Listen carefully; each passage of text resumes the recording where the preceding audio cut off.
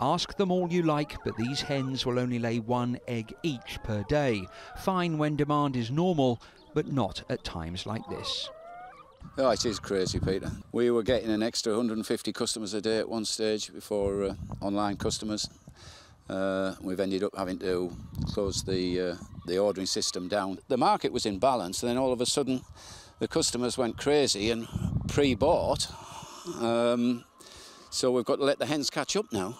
Alongside that rise in demand for our farm produce, a fall in supply of staff. The agriculture industry has done its sums and says taking out foreign seasonal workers who currently won't be able to get here and allowing for absence through self-isolation, Britain's farms could need 80,000 of us to take jobs on the land. If you want some exercise, if you want to get out and about, then actually this may be a real opportunity for people to get out in the fresh air, stay 2 meters apart from each other, but actually have some rewarding job. And certainly in that fruit and veg sector, there will be big opportunities going forward. Everywhere in the country, the process of taking over from the men continues. The original land army was vital in wartime to replace the workers who'd gone to fight.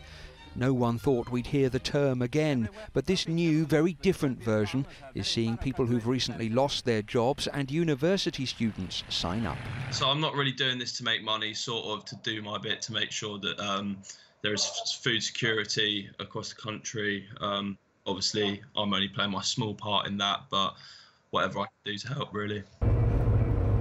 There were already concerns within agriculture that Brexit, remember that word, would mean more Brits having to be persuaded to take seasonal work in the fields.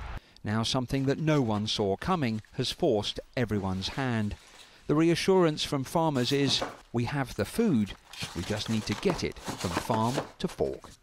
Peter Lane, 5 News, County Durham.